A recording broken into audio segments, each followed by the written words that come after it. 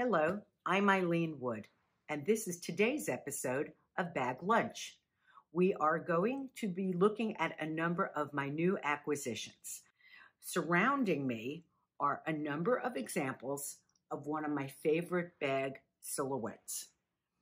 The bag that you are looking at in lots of different colors and versions is the Carlos Falci butterfly bag.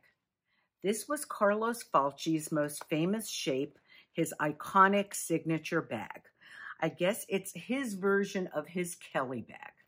This bag was designed by Carlos Falci in the early 80s when he was working in New York at Max's Kansas City, which was a restaurant that was populated by a lot of famous people you would know, like Mick Jagger and Andy Warhol and Jimi Hendrix. And because Carlos Falci had come from Brazil, he made some of his own clothes because he was familiar with leather work. And people would come into the restaurant and say, "Wow, where did you get that jacket?" And he said, "I made it myself."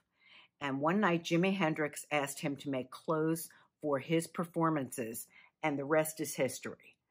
Carlos Falci began to make clothing. Then he morphed into handbags, which he sold at Henri Bendel on 57th Street, which was a very famous chic fashion store. And at the time, I was a young woman working in New York and actually purchased my very first butterfly bag, also known as the Buffalo bag, at Henri Bendel. And I purchased it at the time in black because I felt that black would be most universal and you could wear it with everything. Well, my thought on bags and colors has really come around over the years. And even though I still love bags that are black, I also love bags in bright colors that make a really big statement. So if you like what you see, I highly encourage you to go online, go onto eBay, go onto Etsy, go onto Poshmark. You will find examples of these bags. And while some of them are not in pristine condition, I'll let you in on a secret. If you take some leather soap and a sponge, you can give these bags a bath. I don't need to show each of these to you because basically they are the identical bag. But I found them in a lot of bright and vivid colors and really very well priced. So if this is something you like, I would say go onto the internet and find one for yourself now.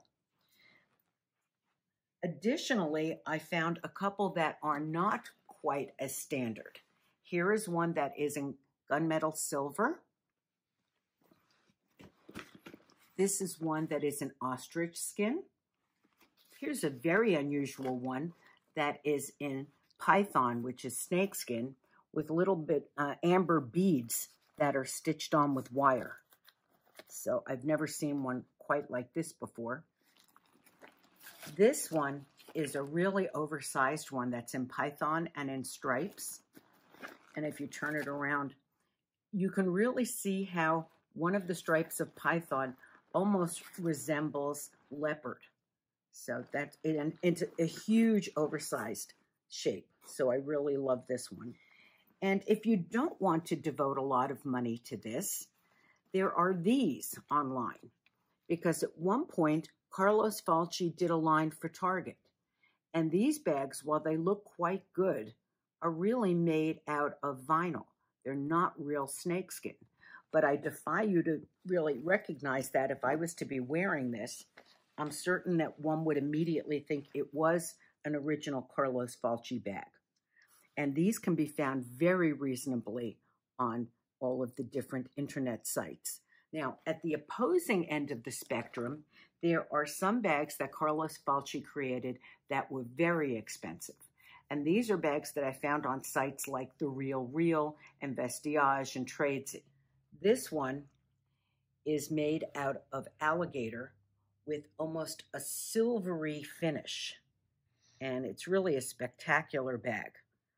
And while I paid a lot of money for it, I didn't pay nearly what it cost when new. Here's another special example. This is one that has studs, and it's crocodile. So it's truly a case of more is more. And if you haven't figured out by looking at the colors on the sofa, purple is one of my favorite colors. So I was delighted to find this Carlos Falchi bag. And while doing some research on the bag, I actually found an early ad from Bergdorf Goodman, and they were promoting a visit of Carlos Falchi to the store where he actually signed the bags. He would sign them on the inside. Now, this was one of the bags shown in that ad. Sadly, this one is not signed, but I did find a signed example on the internet that I'm still awaiting. So I might show that to you on a future program. And here are two final examples that are quite different. This one doesn't look like Carlos Falchi at all, but it is. And as I said, I love purple and I love peacock feathers.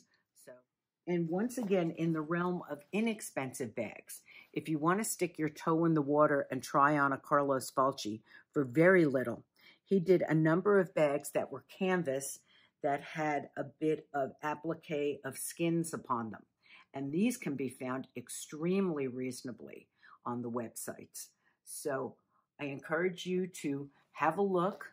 You've got time, you're home, scroll around the internet, and you can score some marvelous bargains, particularly on bags like these.